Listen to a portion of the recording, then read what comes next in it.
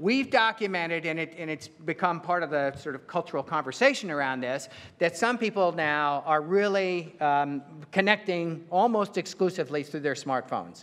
They don't necessarily, they aren't denied access in other places, but they are so focused on this device, and it's certainly the one device that they've lavished their resources and attention on, that they are smartphone dependent.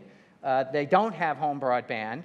That number has grown over time, and there are particular groups of people. So here I highlight, it's 13% of all adults, but it's young adults in particular are more likely than others to be smartphone dependent or smartphone reliant.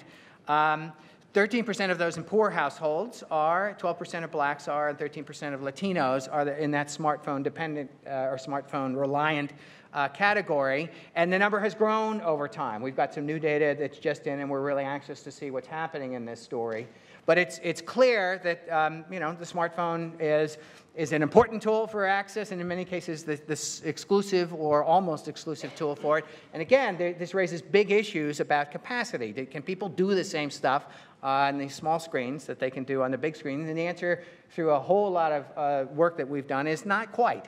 In some cases, not a lot in other cases, in part because those who are smartphone dependent often are on data cap plans, and they can't afford to pay for all the data they need or want. They don't necessarily have the Wi-Fi access that other people do to get that data, and so they also are just stressed out paying their bills sometimes, especially for their connectivity, so that they've got more breaks in their service and more breaks in the way that they can use these tools for getting ahead in life.